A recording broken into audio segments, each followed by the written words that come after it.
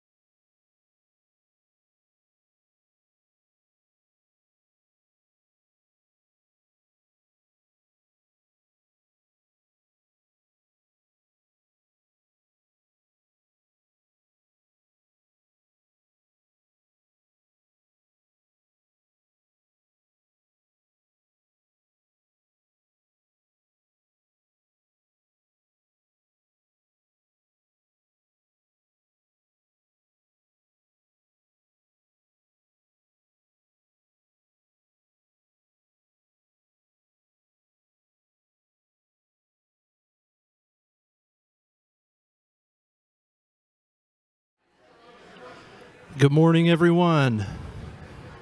Let's try it again. Good morning. You guys are very loud this morning. It must be very nice outside. It is. It's beautiful. If you guys could, before you stand up this morning, grab the attendance pads on this inside aisle of each row. Go ahead and fill them out, pass them down. That would be wonderful. We thank you in advance for that. And finally, if you could stand up, we're going to learn a new song this morning, but I wanted to read through Psalm 47 because it comes straight from Scripture, what we're going to learn this morning. Psalm 47 says this: "Clap your hands, all peoples. Shout to God with loud songs of joy, for the Lord, the Most High, is to be feared, a great king over all the earth. He subdued peoples under us and nations under our feet. He chose our heritage for us, the pride of Jacob, whom he loves. God has gone up with a shout, the Lord with the sound of a trumpet. Sing praises to God, sing praises. Sing praises to our King, sing praises. For God is the King of all the earth. Sing praises with a psalm. God reigns over the nations. God sits on his holy throne. The princes of the peoples gather as the people of the God of Abraham. For the shields of the earth belong to God. He is highly exalted." So this morning we're going to learn a song called "As Loud as He is Worthy." So we're going to sing this song as loud as He is worthy, because God is worthy. He's worthy to be praised. So we're going to learn the chorus this morning, and this is how it goes. "And awesome is the Lord Most High, ruler over earth and sky. Sing a song as loud as He is worthy. Sing again when you are done, and this praise to the Holy One. Sing a song as loud as He is worthy." All right, let's give that a shot.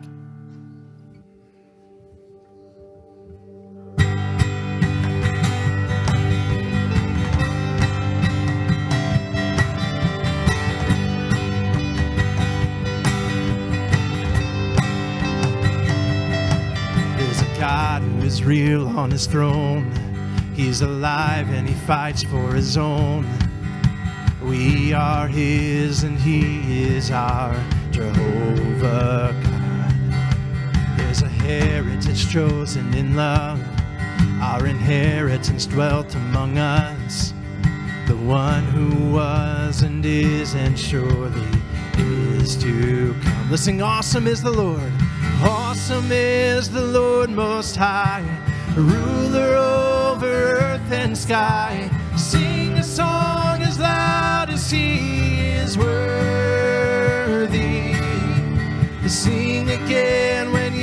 are done. And this praise to the Holy One. Sing a song as loud as He is worthy.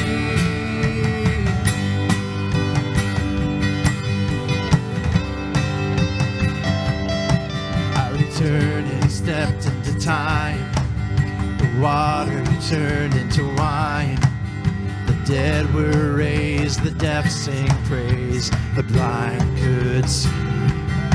Then He died on a cross for our sin, and He conquered the grave, rose again, ascended into heaven with a shout of praise. And Jesus on His holy throne forever reigns. And awesome is the Lord Most High, ruler over earth and sky. Sing a song as loud as He is worthy. Sing again when you are done. Endless praise to the Holy One. Sing a song as loud as He is worthy.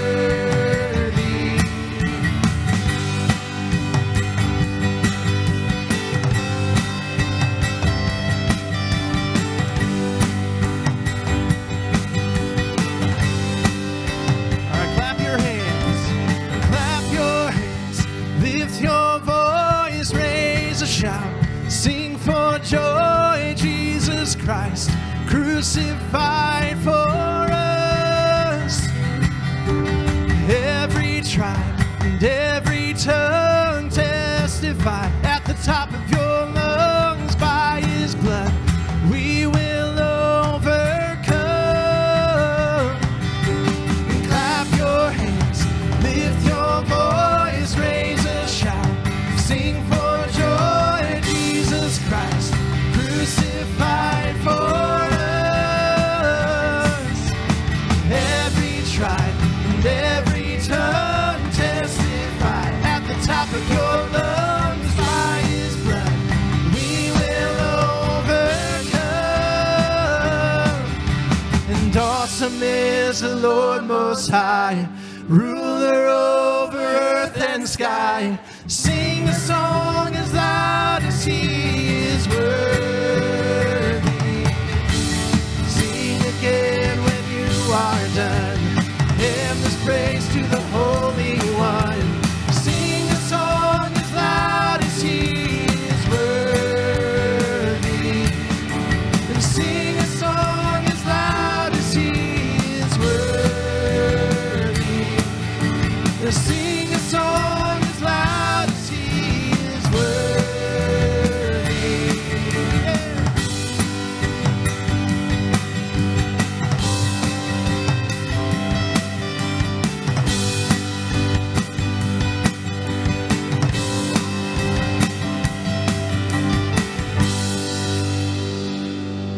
Amen.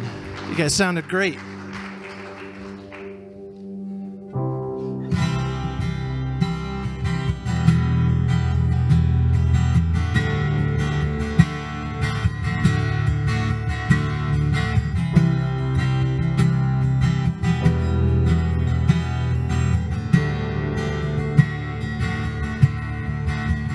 You give life, you are love, you bring light to the darkness, you give hope, you restore every heart that is broken. And great are you, Lord,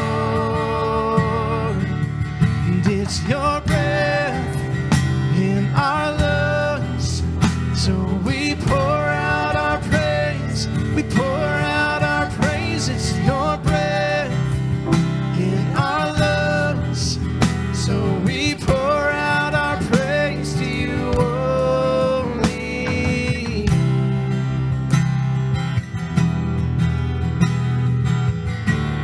Listen, you give life, you give life.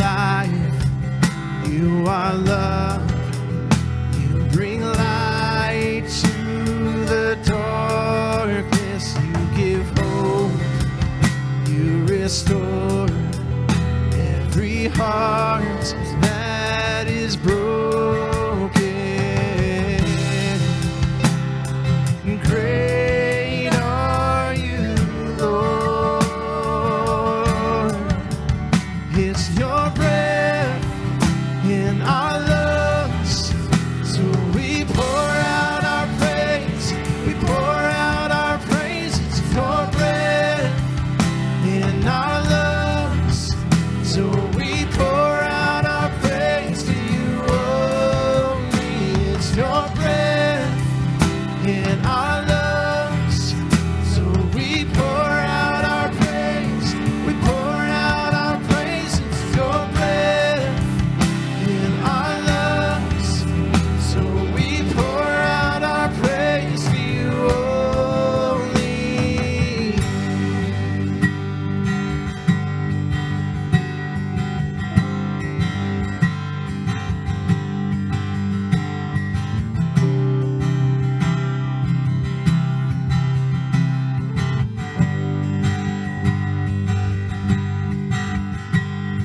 And all the earth will shout your praise. Our hearts will cry, these bones will sing.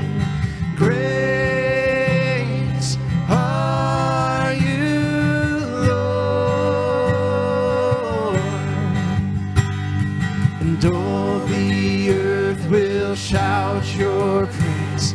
Our hearts will cry, these bones will sing. Great are you, Lord. And all the earth will shout your praise. Our hearts will cry, these bones will sing. Great are you, Lord. It's your breath in our lungs, so we pour out our praise. We pour out our praise. It's your breath in our lungs, so we pour out our praise to you only. It's your breath in our lungs, so we pour out our praise. We pour out our praise. It's your breath in our lungs, so we pour out our praise to you only.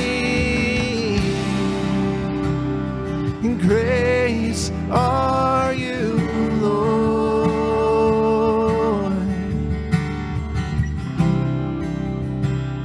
And great are you, Lord.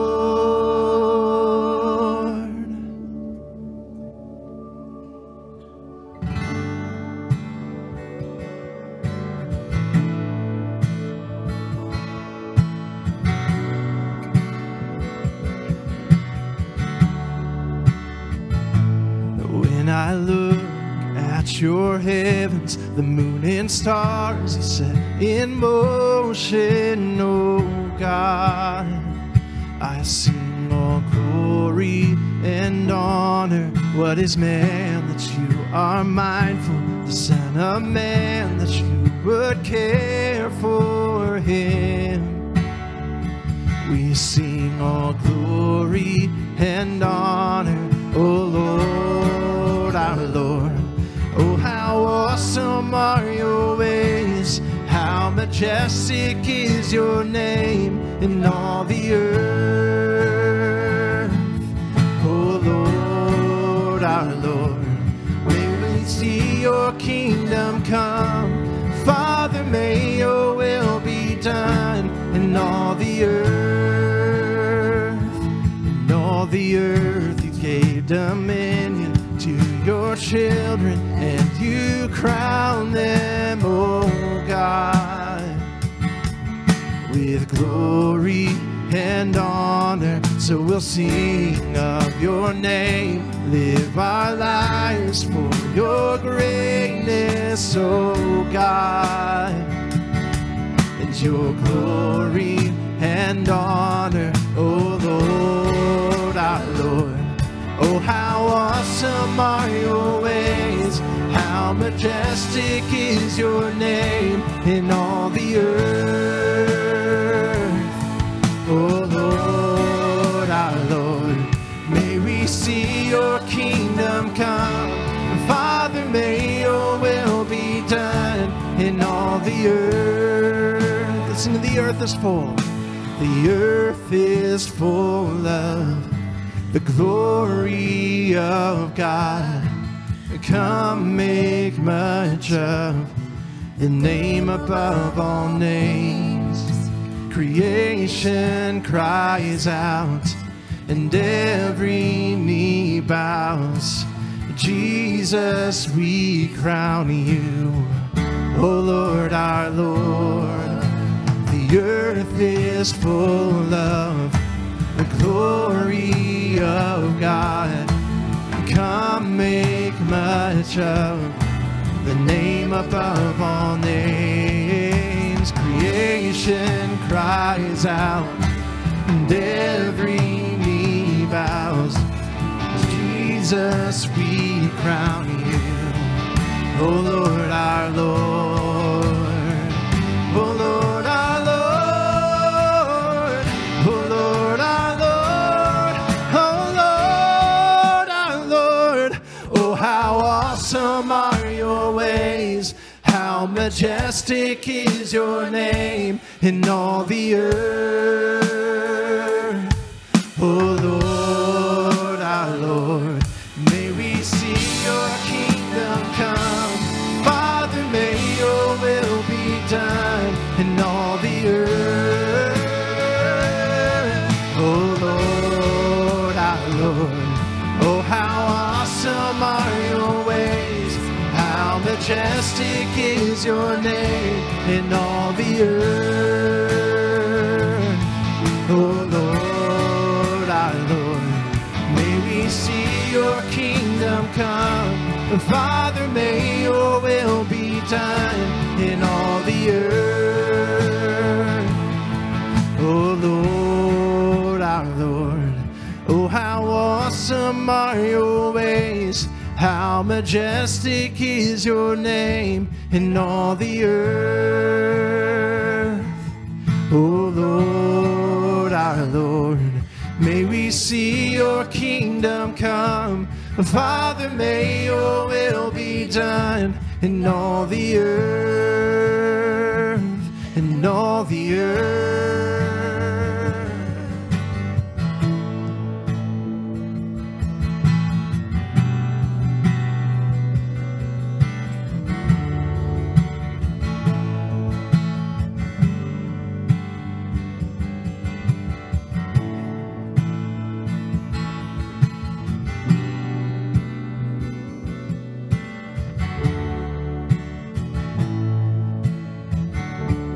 Would you pray with me? Heavenly Father, we are just thankful to be in your presence, to be here this morning, to worship your holy name. Oh Lord, our Lord, how majestic is your name in all the earth. We sing praises to your name. We bring all glory and honor to you and you alone. Be with us as we continue to worship through your word, that we would learn more about you, learn more about who you are to your people. It's in Jesus' mighty name that we pray. Amen. You may have a seat. All right, children K through 3rd, you're now dismissed for Children's Church. You can head on out. No, I didn't say the rest of you could talk.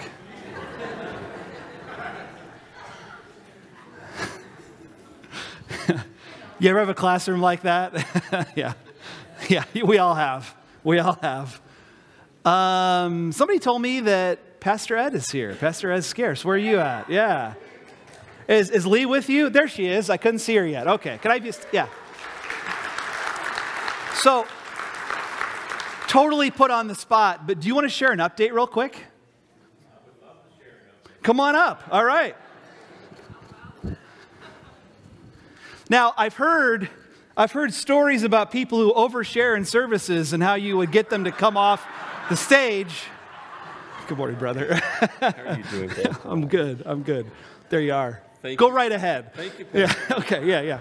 Challenge, and that is to give a preacher a microphone, right? And some of you will remind me how punctual I am. So Oh, I hear you're not on. Sorry. I thought I turned it on, but there we go. Oh, right there. Now you're on. Yeah. There you go. Okay, there you are. Yep. There you are. It's good morning, church. So good to see you again. So good to be with you. Good to see familiar faces, new faces, and older faces. Not that mine hasn't aged. Let me take just a moment and give you a quick update. Somebody said in the hallway, how is retirement? And I had to remind them, we did not retire. We redeployed. And God has been so great to us. Just amazing opportunities of ministry in Africa and India. Have not been back to Romania recently simply because I've been so busy in Africa and in India. I'll be back in India this fall doing another pastors conference. We'll be in Egypt likely in May or June at a meeting there. Pastors conference in Kenya that we organized back in 2014. We've been doing it almost every year. This year I'm not going, but God has graciously helped me recruit a young man that's taking over that. And every year we have about 400 pastors, Pastor Niall, in the middle of Kenya near Nakuru that comes, and they're just so eager, and they all know about oikos. Now that dates some of you, doesn't it? So thank you so much. Involved in 2 different ministries, well actually 3 up until about a couple of weeks ago. Our own personal ministry, Share the Life, which works under the umbrella of Spread Truth here in Bloomington Normal. And that's the India and parts of Africa that we do. I'm the spiritual dean of PACS, Pan-African Academy of Christian Surgeons. God opened that door, and I'm the pastor to about 300 surgeons in Africa. And I was just up in Chicago for a meeting there for our semi-annual board meeting. It went fantastic. It was great. I'm leaving out something here that I wanted to share with you. Oh, last May, we were part of Cornerstone Baptist Church near Florence, South Carolina. Last May, while I was in India, Pastor Bill's texted, said, can you have time to chat? I said, well, it's 1:30 a.m. Can we wait? And anyway, he asked me if I would be the lead teaching pastor at a new church plant they were doing in Hartsville, a town about 15 miles from where we live. And I knew immediately that I should, and I very spiritually said, can I talk to Lee and pray about it? And so I said to Lee, I told her, she said, what Pastor Bill want? This is after I got back home from India. And she said, Ed, you need to do this. And I've learned this, that God gives wisdom to me through my wife. So men, be all ears when your wife is speaking, okay? All the ladies stood up and shouted, right? So, yeah, that went really well. I knew I was terminal there because 2 weeks ago they invited a young man to come, and I like this guy. He's really great, so I'm just going to be his mentor for a while. That church's running about 90 people now, so Cornerstone Baptist Church in Hartsville, South Carolina. And so that's been really very good. God just continues to use us. His grace is so great. I think most of you know that our dear daughter-in-law, Amanda, Buddy's wife, got her promotion to heaven very early in life at 46 last July. And it's different. But we have experienced the grace of God in ways we heard other people talk about and we knew was there, but now it became very, very personal. Amanda showed us all how to get her promotion to heaven with grace. She never complained one time over the 4 years that she suffered from that brain tumor. And on her very last days, she was concerned for her family. And so thank you so much. I know many of you have prayed for us and for Buddy and his 3 children, our grandchildren. So thank you so much for doing that. Lee is my partner, my team player in life, and we're just really enjoying life right now. And we were in this meeting in Chicago, and our son Brad and his family still live here. They're on the back row back there. And so we can't come to Chicago without seeing them, and we can't come to see them without coming to Grace. So Pastor Niall, I don't ever know whether to let you know I'm coming or not, so I just show up. Thank you so much for allowing me a few minutes here.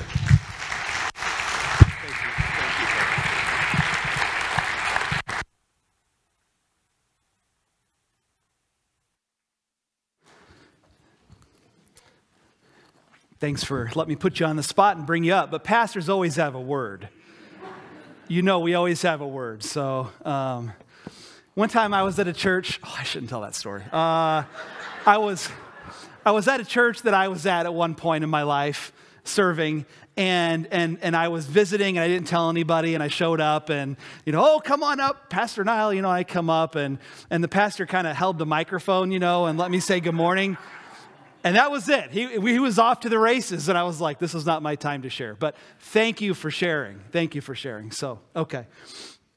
We're going to pray. I am well aware of the things happening in Israel. I'm sure a lot of you are following the news of that attack from Iran. And I do want to make a connection point before I pray for Israel today, and that is that on April 28th here at Grace Church, during our education hour, which is the hour following this service, we're going to have Ryan Karp from Chosen People Ministries come in, and he's going to share a biblical view of Israel and kind of thinking about what's going on over there right now. And you were invited to that. Everyone at Grace Church is invited to that. It is during that Sunday school hour, and that will be over in the activity center. So we're going to go over there for that. I'm not canceling your normal Sunday school class, but I am inviting you perhaps to think about canceling your normal class and coming over and hearing Ryan. I think he has an important message for us.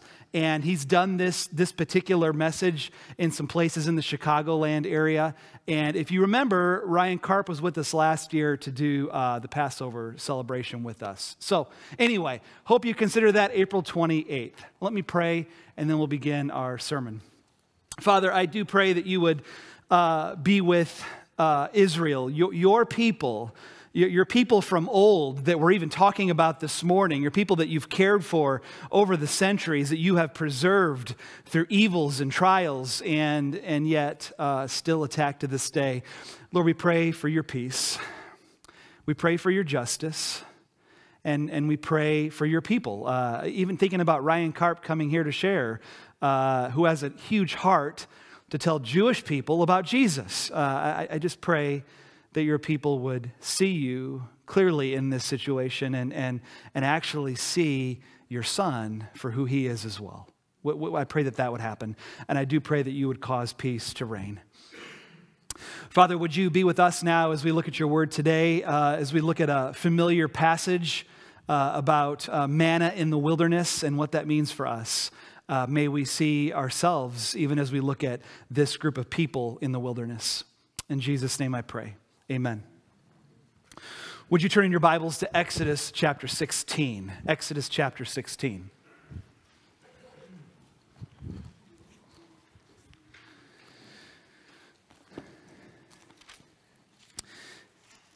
If some of you are really new at Grace and you said, what happened to the Red Sea crossing? I was here last week and it seems like you jumped over that. Just to be aware, that was Easter Sunday. So if you'd like to hear the Red Sea crossing, that's what we did for Easter.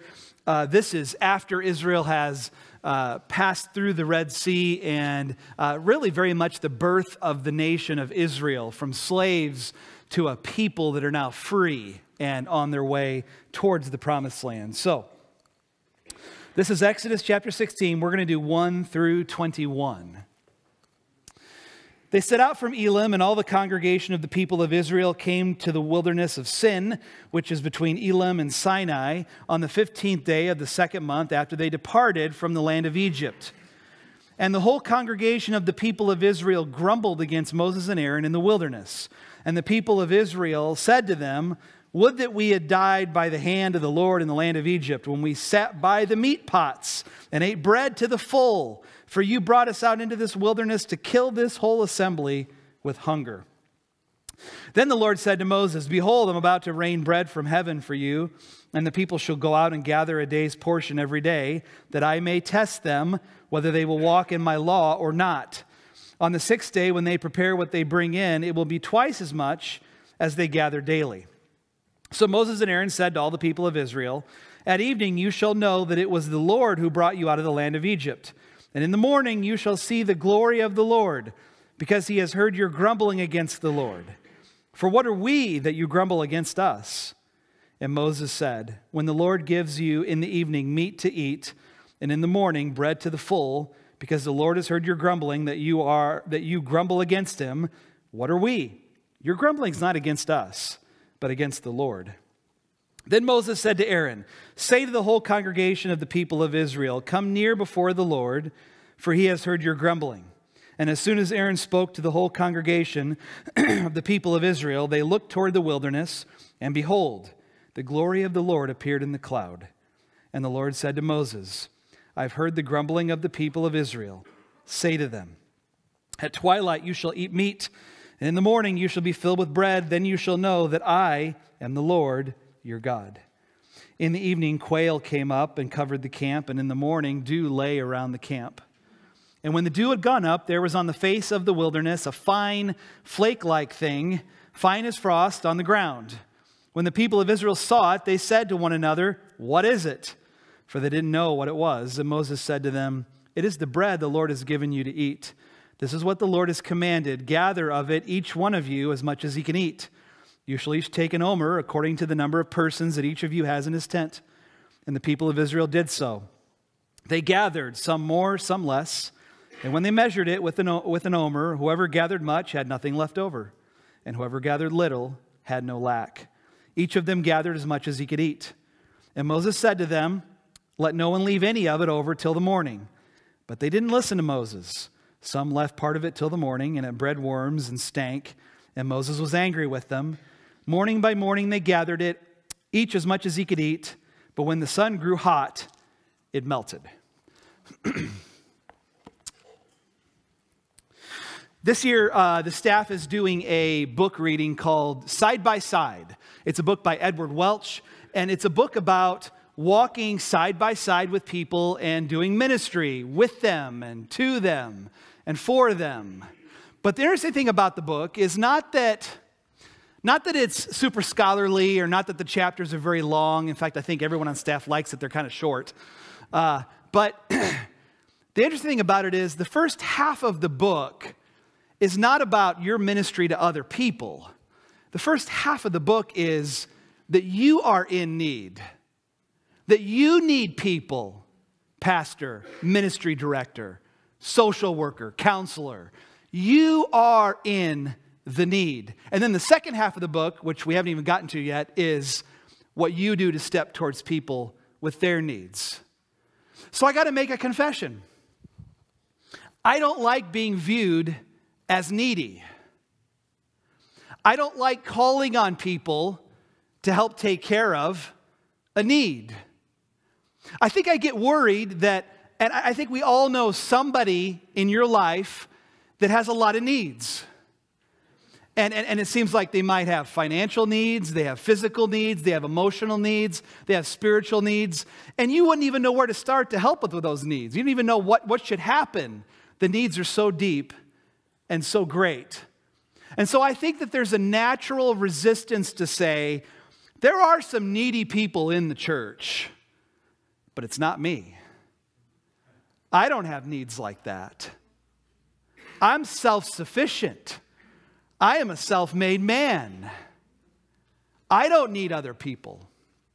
And yet, what I see God doing in the wilderness is bringing his people to the place of need and understanding their neediness. Could you say that actually out loud? I am needy. And you don't have to do it right now. It'd be uncomfortable, right? But Theoretically, could you say to somebody, could you say to a friend, I have needs? They'd say, oh boy, what are we getting into? Needy people, I got to be careful around them. I don't know how to handle that. Israel's left Egypt, and their stomachs are growling. You can picture it, right?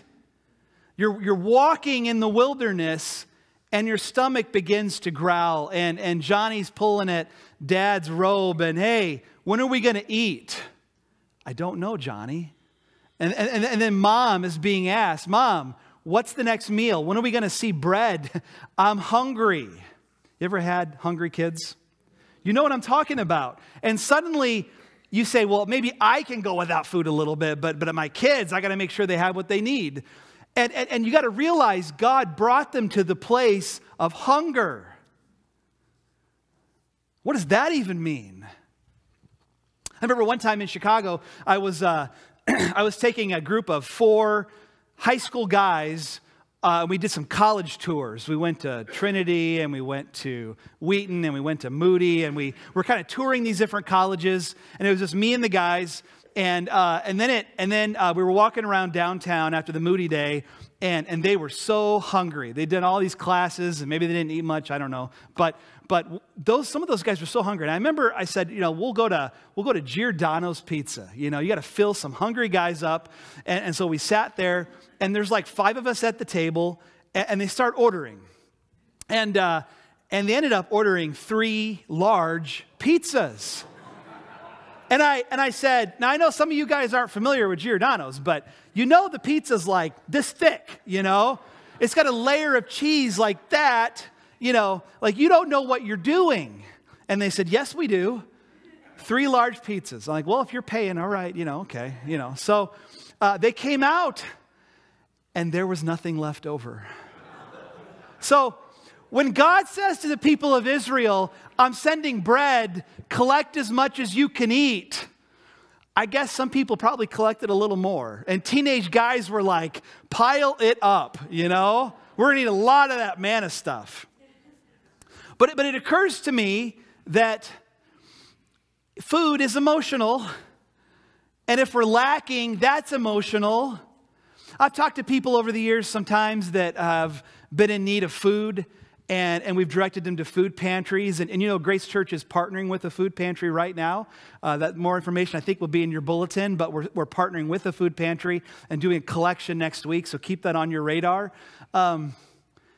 I've occasionally met people, though, where I've said, let's go to the food pantry, and they've said no, because I want to buy certain things, certain things that I want. And I'm like, how does that work? A little bit demanding there, right? But I know that we're all in the need. And I know that God is teaching Israel a lesson about being in the need in the wilderness. And so what the text says. The people of Israel begin to grumble against Moses and Aaron.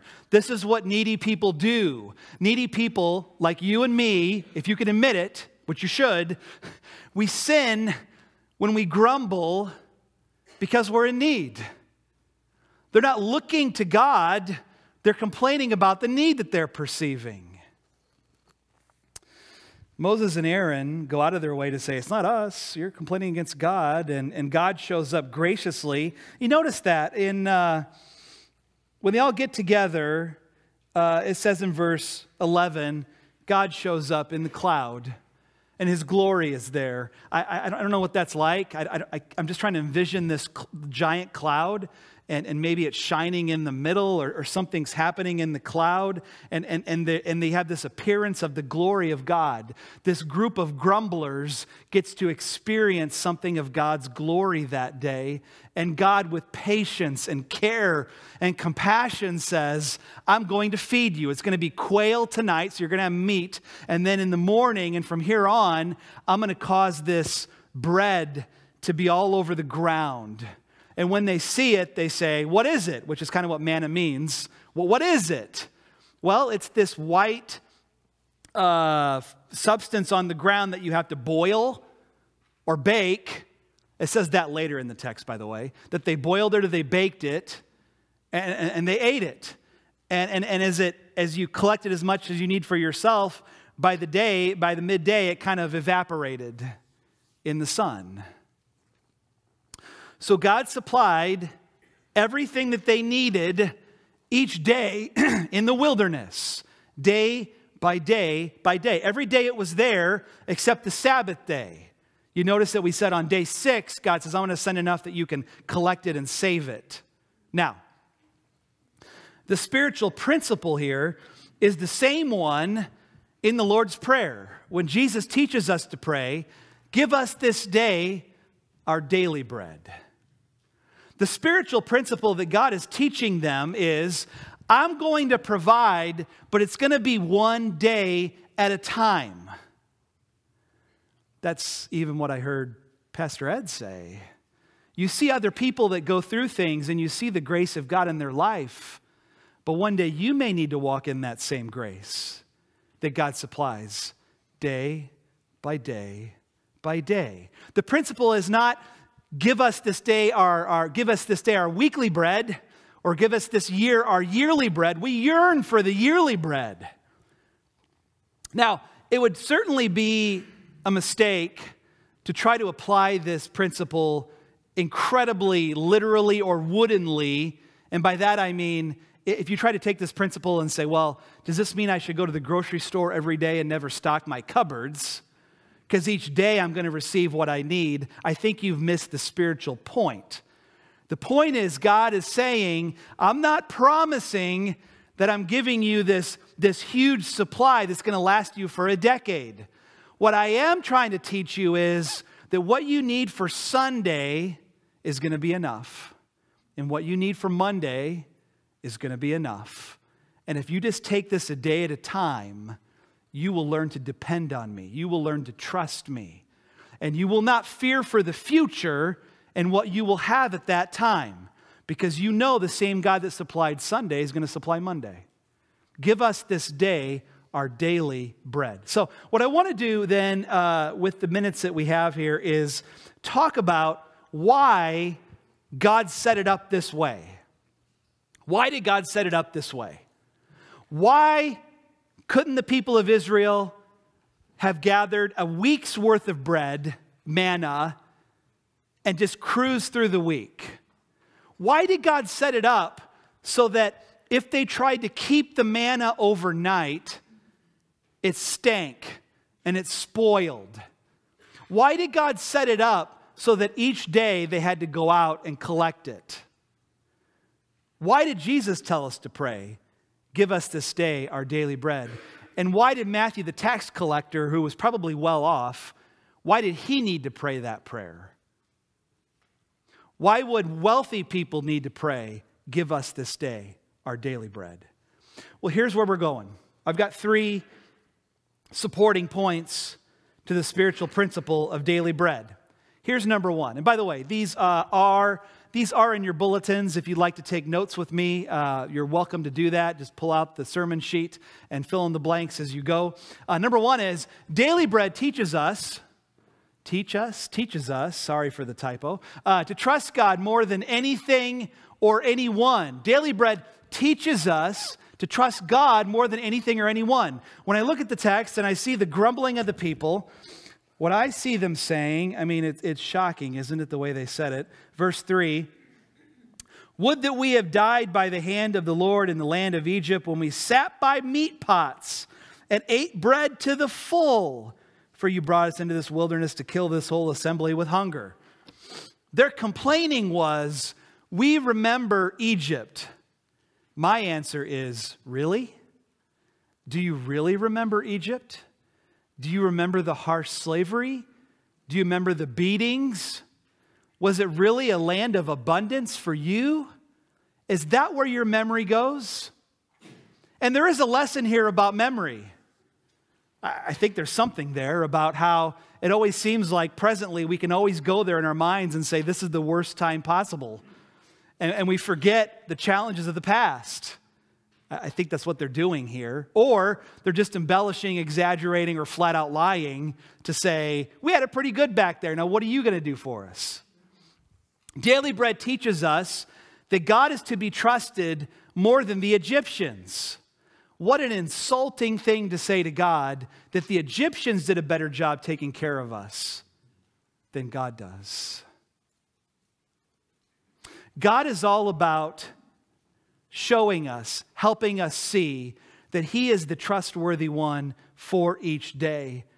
And it's not what's in my bank account. It's not what I have for retirement. It's not what's in the cupboard. But that God is supplying the need day by day. He's given me the grace that I need. And that I can rely on Him more than anything else. So I believe that's the first reason why God does this the way He doesn't. Here's another reason. Daily Bread teaches us to pray to God. There, I got my grammar correct. Daily Bread teaches us to pray to God for the right things. They're doing all this grumbling. What they could have done was just ask God. Jesus has parables about this. If you ask your dad for bread, is he going to give you a rock? Well, no. If you ask him for food, will he give you a snake? No. God knows how to give good gifts, and He's pleased when we come to Him in our need. So there is a principle here of God, in our neediness, God expects us to come to Him. He doesn't say, why aren't you working harder? Unless you happen to be lazy, He might say that to you. But you got to remember, every day they had to get up in the morning and collect the manna. They had to work for it. They had to work for it. Even though God supplied it on the ground, they had to collect it each day. There was work to be done. God's providence is never opposed to His our work. His provision is not opposed to us working hard. They actually work hand in hand. And Daily Bread, though, it teaches us that we should pray to God for the things that we need, and we should pray for the right things. So, have you ever prayed to God that you would win the lottery? Probably shouldn't do that. Have you ever prayed that that bet would come through that you made? I'm going to Vegas this weekend. God, would you please supply? I've told my Vegas story, haven't I, of the person that likes to gamble. And I don't think they went to Vegas, but it was a person that liked to gamble, and they caught me after church and said, Pastor, I'm taking all my gambling earnings, and it's all going to missions. That makes it okay, right? I believe he did give it to missions. Not sure it was right, but okay. So Daily Bread forces me to not think about having huge storehouses where I'm storing things up for years and years and years, and it's all about me. Daily Bread forces me to say, what if I have so much that I become too self-focused? None of us should be praying for yearly bread, and we don't. But do we yearn for yearly bread? You see, that puts something, that forces me to confront what I'm really after and what I'm really looking for. How are you praying? Another thing I'd say about Daily Bread is that it teaches us to obey God in our abundance or our poverty. It teaches us to obey God. God said in the beginning of this whole thing, this is a test. It's a test. I'm going to supply by the day, and you can't keep it overnight. There's no leftovers. Again, if you apply this woodenly, you would have no leftovers in your fridge. So we don't apply it in that wooden way that doesn't make any sense of the text. But there is a point here. There is a truthful point in that we are to obey God when He gives us more than what we need or when we don't feel like we have as much as we need. The temptation for us is, when I have abundance, is that abundance primarily for me? Or could it be for missions? Could it be for God's ministry? If God supplies more than what you need, you have to ask the question, why did He give that to me? If God promises daily bread and He's given me enough for 10, 20 years, why did He do that? because I didn't ask for it, presumably, but he gave it anyway. For them, the test was, are you going to try to keep it overnight? Are you going to try to stockpile it? That is a temptation for us today. How much can I stockpile? But poverty is the same way. When you're in poverty, you might say, well, I've got to work, and I've got to work all the time, and I've got to make ends meet, and I can't take a break, I can't take a rest. The part that I did not read in this passage, because it is a full chapter of this, is you notice that, well, earlier God says it. He says they're going to collect, and it says in verse 5, on the sixth day, when they prepare what they bring in, it will be twice as much as they gather daily. Now, if you don't know what he's talking about there, he's saying on the sixth day you collect twice as much because the seventh day is a Sabbath day. And that's when you rest. And you don't collect manna. So this is weird. So you're saying days 1 through 5, if we collect too much and keep it overnight, it's going to spoil. It's going to have parasites and pests and getting into it, and it's going to stink really bad. But on the sixth day, none of that's going to happen. That's exactly what God is saying. If you trust me in it, I will do the miracle and supply what you need on the seventh day. If you trust me in it. And this is the question, this is the conversation we all have with ourselves. If I give more, can I trust God with it? If I increase my giving, is he going to be faithful? Now we know the Sunday school answer is yes, but in practice, do we live that way? God is testing us in our poverty or our abundance to see if we would obey. Paul says this in 2 Corinthians, which is basically a missionary, thank you for sending funds. It's a great missionary letter of thankfulness. And he says, you've given beyond your ability to give. Is their example our example? Is that how we use our money? See, Daily Bread teaches us something about the condition of our hearts and what we do with our abundance, and whether we truly trust God to be faithful. And it also teaches us there's a Sabbath thing in there too, where some of us are just workaholics. And we don't save time for the people or the things that are truly important. Do you weave rest into your week? Now I know we're not under the Old Testament law and the Sabbath laws, but God has woven into the creation narrative that you take a day and you rest on that day, for the Lord rested on that day. And if it's good enough for God, it's good enough for us. So how does Sabbath rest look to you, or do you not obey God in that way? See, Sabbath is an obedience issue. Do you rest? My rest will be at about 2 o'clock this afternoon, by the way. That's when my rest will happen. This is what I think our problem is. Grayson, could you bring that box out of my bag there? I came across this story one time.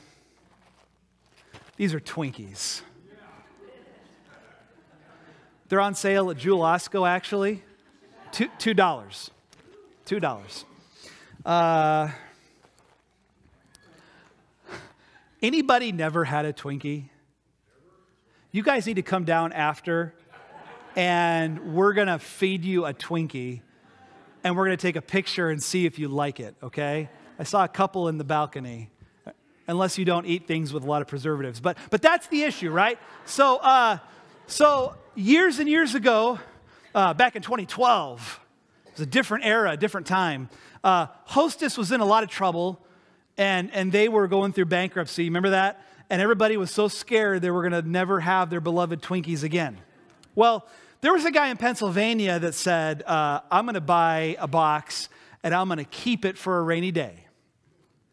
And I'm going to open it because we've all heard that they last forever, right? You know, decades later, there's Twinkies. And so in the year 2020, Probably pandemic related if you think about it. But in the year 2020, that Pennsylvania man decided to open his box of Twinkies. Now, of course, they're producing them again now. I mean, obviously, they're producing them again. But he decided to open his Twinkies and see what they were like. And he opened 3 of them. And he said, one, when he opened it, he said he bit into it. And he said it was pretty tough. It was like chewing something. Never what a cake should be like.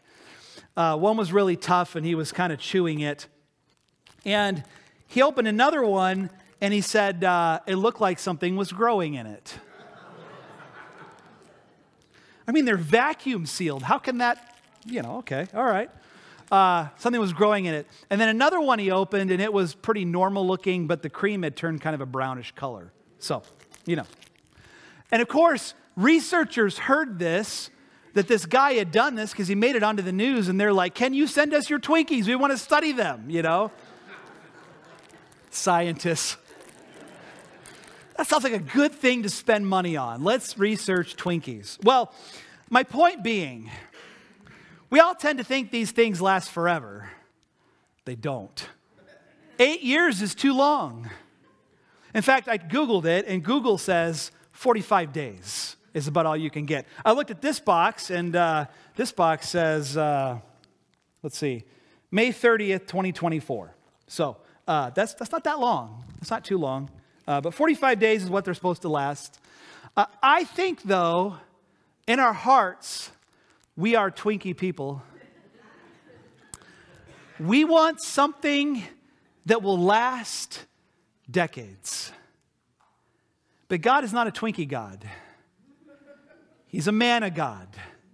He's a daily bread God. And if you want him to fit into your way of how life should be, give us this year my yearly bread. Give me my Twinkies. God says, that's not how I do it. My bread lasts for a day, but you better believe it'll be there in the morning. It will be fresh.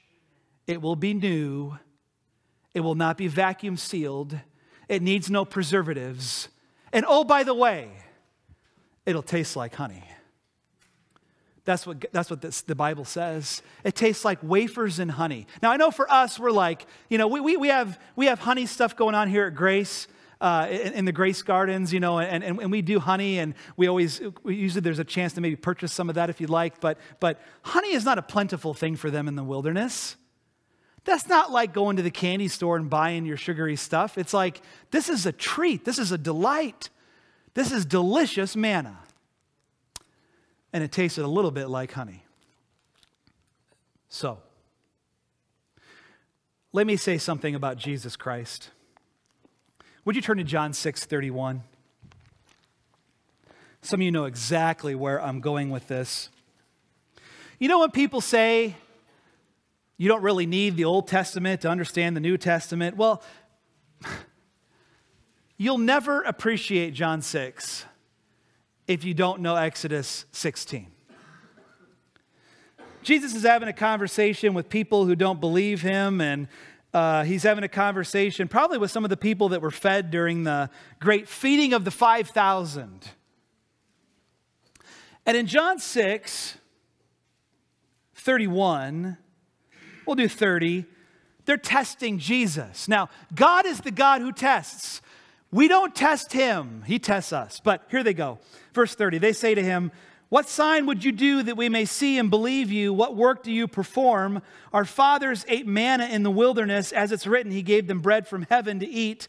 Then Jesus said to them, truly, truly, I say to you, it was not Moses who gave you the bread from heaven, but my Father gives you the true bread from heaven. For the bread of God is he who comes down from heaven and gives life to the world. They said, sir, give us this bread always.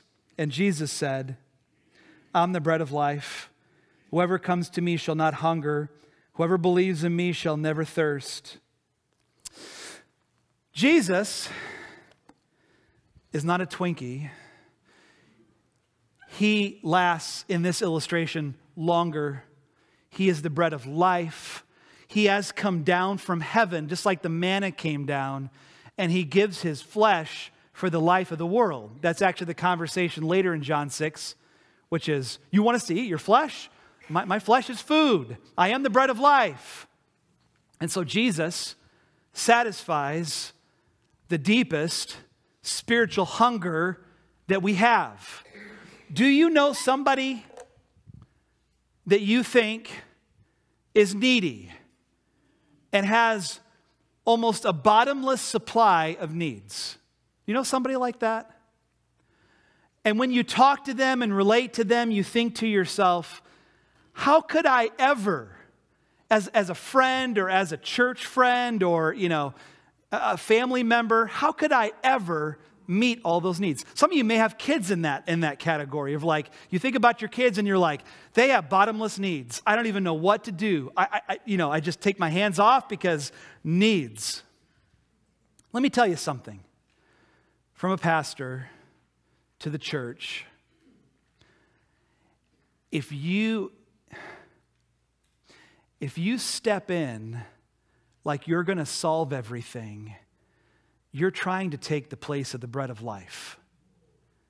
And you will never satisfy them. You will never satisfy them. If you come like the hero, and Christians are supposed to do these kinds of things, right? Like James says, if you see a brother in need, you can't say be warm and well fed when they don't have what they need. You should help them. But I'm talking about a mindset that says, I'm the person, it's me. You're trying to take the place of the bread of life. But there's another problem with this in that some people say, I see so many needs that I just want to say be warm and well fed. I just want to wish them well because I don't want to get close to those needs. They seem so deep. And what can I do? See, you got a problem too, because God has called you to just take a part. Just one piece of the need. And I've reminded myself that over the years.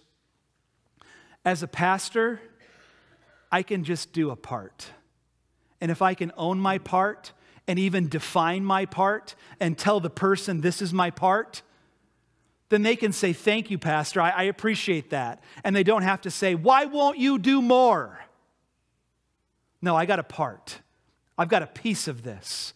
And I believe as a Christian, I even owe you a piece of it because we're brothers and sisters in the same family. And I will not shut my ears out. I will not close my eyes to your great need. I will say, what is it that God may want me to contribute? And I'll do that. And I won't get pulled into the bottomless pit of need. You can't do it. You'll fall in and you'll be in the same spot. So own a part. Take a piece and love your brother and love your sister. That's what people have done for me because I am a needy person. And I don't think pastors are just givers. I think that they receive a lot from their churches. And I have received from you. And I appreciate that. But you're no substitute for the bread of life. And if I'm not feeding on Christ every day, I'm not doing it right. And if you're here this morning and you're like, why won't they give more to me? Why won't they help me more? Why won't they show up more? Maybe you're the one in need and you're looking in the wrong place. Only Jesus can satisfy. So, last thing I want to say to you, and then we're going to respond in worship, and we'll sing a very appropriate song coming out of this sermon. 1 Peter 5, 6, and 7.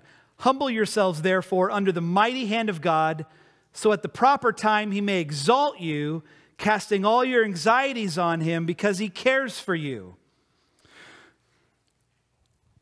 I believe sometimes God's mighty hand comes down and life is hard and we walk through a wilderness time of a little bit of hunger going on there.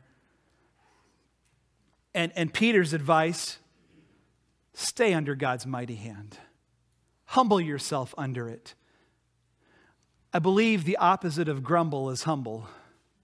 I totally believe that. I totally believe that. Like, you can come at God like, why aren't you doing what I want you to do? or you can humble yourself under his mighty hand and wait for him to lift you out of the circumstances that you're currently in and place you in better circumstances. That's the Peter principle. He will exalt you. So you stay where you're at, humble yourself under his hand, don't shake your fist, cast your cares on him. You can throw them as hard as you want. Throw them all out there. And in due time, he will lift you out of that and put you somewhere else. What you can't do is grumble. That's a faithless act. That's grumbling. Whether you do it about God or about other people in your life, I noticed Moses and Aaron say, your grumble is not against us, it's against him. How many times do you complain and it's really against God, but you're not even thinking about it? I believe the opposite of grumble is humble. And it pleases God that you would humble yourself under his mighty hand. Let me pray for you. Jesus,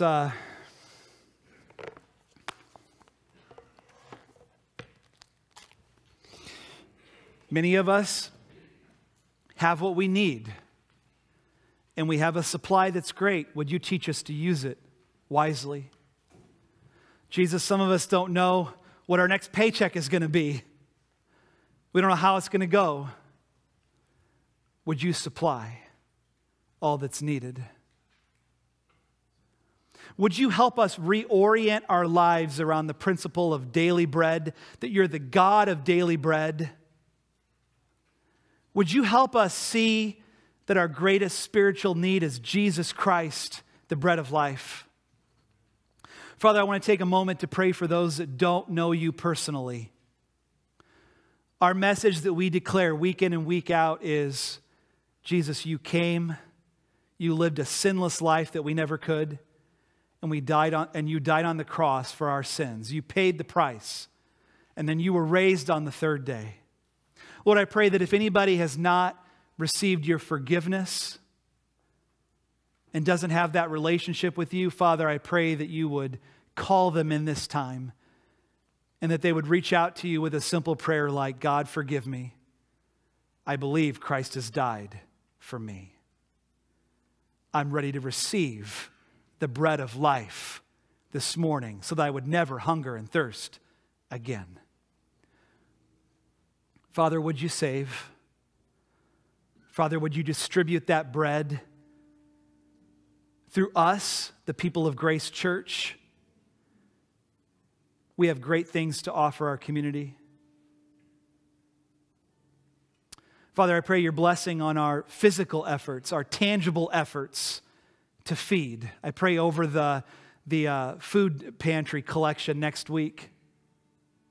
Pray that you would supply, that we could be a part of that. I pray over this time of also the love packages that we've been doing, of collecting Christian resources, spiritual food for people, that you would also supply that to those that are in such desperate need. Again, I'll pray once more. Would you help us reorient our lives around the principle of daily bread so that we might be pleasing to you, pass the test, trust you, obey you. Help us live with dependence, even if that means we have some days where we wonder where it's going to come from. It would be better to have that than to build our bigger barns and be found at the end of life we've trusted in riches and not in you. Bless us in Jesus' name. Amen. Would you stand with us as we respond?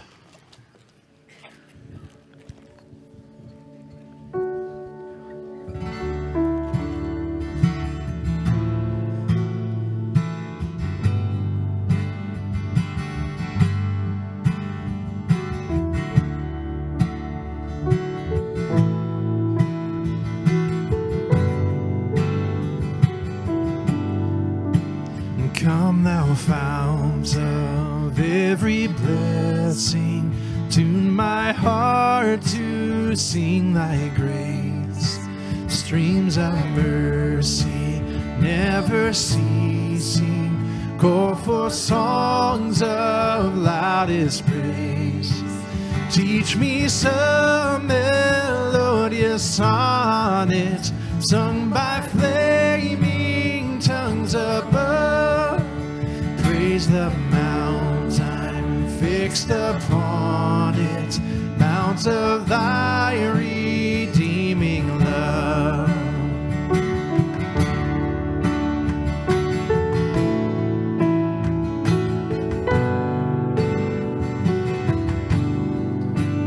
Here I raise my Ebenezer,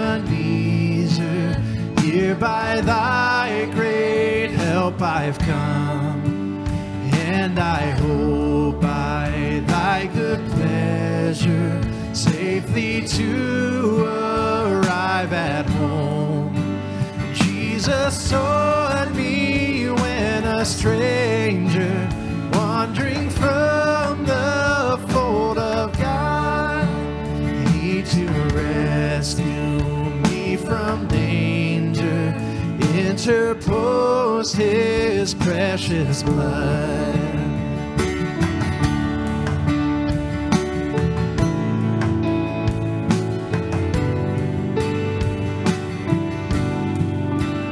Oh, that day when freed from sinning, I shall see thy lovely face, clothed and in the blood-washed linen.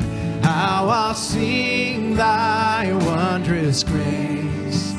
Come, my Lord, no longer tarry. Take my ransom soul away. Send thine angels now to carry me to realms of endless day.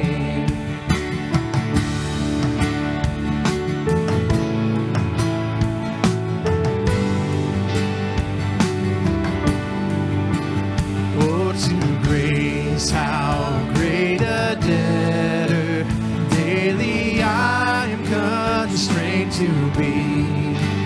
Let thy goodness like a fetter bind my wandering heart to thee. Prone to wander, Lord, I feel it.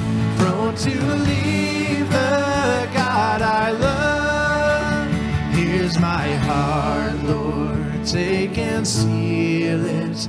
Seal it for thy courts above.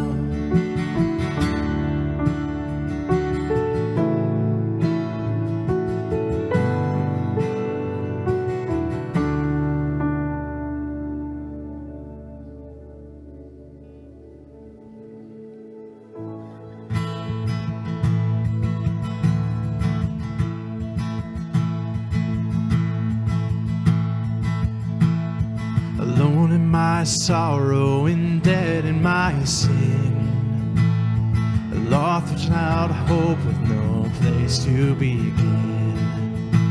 Your love made a way to let mercy come in. When death was arrested and my life began. Ash was redeemed, only beauty remains.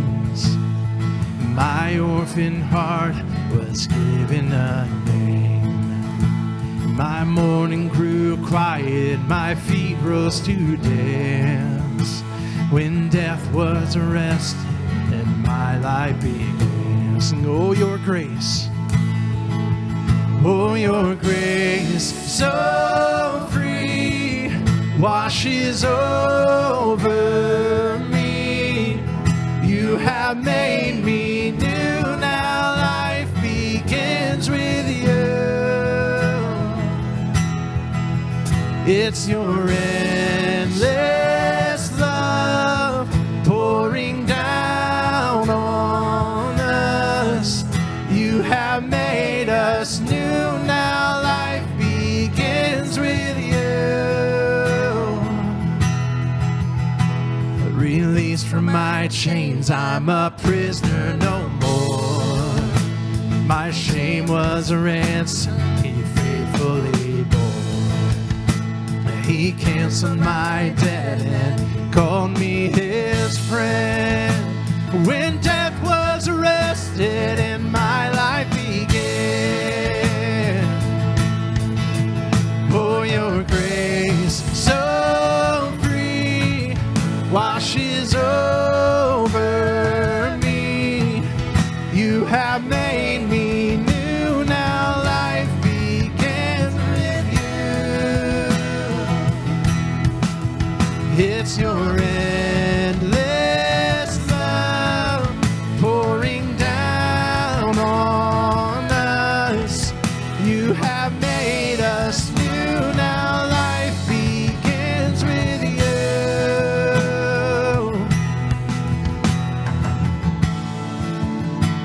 Our Savior displayed on a criminal's cross. Darkness rejoiced as though heaven had lost. But then Jesus arose with our freedom in hand. That's when death was arrested and my life began. Oh, your grace so free washes over me.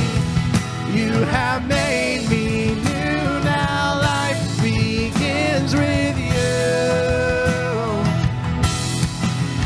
It's your endless love pouring down on us. You have made us new, now life begins with you. Oh, we're free, free, forever we're free. Come join the song of all the redeemed. Yes, we're free, free, forever, amen. When death was arrested and my life began. Oh, we're free, free, forever we're free. Come join the song of all the redeemed. Yes, we're free, free, forever, amen. When death was arrested and my life began. When death was arrested and my life began. When death was arrested and my life began.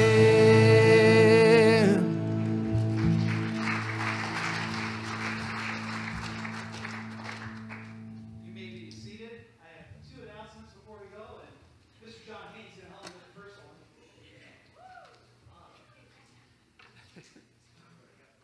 I got the mic. It's on this time, too. There you go. Good morning, all you needy looking people. You look great. Matter of fact, I've got to hug some of you and give some warm handshakes this morning, and that makes me feel great. I have an opportunity, 6 o'clock this evening in the Fireside Room. The young adult group is going to host a hymn sing and praise, and you're welcome to come. It's very organic. Don't dress to come. If you come, you may have an opportunity to meet two of our special guests that we have downstairs in the room, and help me with the name. Melvin. Thank you. Sorry, forgot about Melvin and Edgar. So if you come tonight, you get to meet Melvin and Edgar. 6 o'clock, Fireside Room. Come as you are. We'll sing some hymns and praise the Lord. Thank you. Yeah. I almost forgot my announcement after that. Yes. With Edgar. Yes, Edgar. Okay, so my last announcement is if you're gonna have pizza with the pastors today at noon, we're so glad you're here today, and we look forward to lunch with you. It's going to be over in the crossing, which is the youth room area. But if you're like, where is that? I'm the new person. How am I supposed to find that? We will meet you here at noon if you would like, and walk you over. So meet in the foyer if you'd like to walk over. But it's in our it's across from our gymnasium. So if you head over that way, you'll find us, or we can walk you over. But so glad you're here today. Can't wait to eat some pizza with you, okay? So, all right, offering at your doors on the way out. I'm going to pray a blessing over that, and we'll be dismissed. Father, thank you for this day and all that we've experienced. I pray that we have a great education hour where we just kind of relax a bit and sit in these things that we've heard. And as we pursue other scriptures that you've given us to discuss, would you bless the education hour? Would you bless this offering that we're taking now this morning? Would you use it for your kingdom work? Would you bless us as we go? We thank you because you are our great provider. And in humility, we just need to keep saying thank you. Thank you, thank you. In Jesus' name, amen.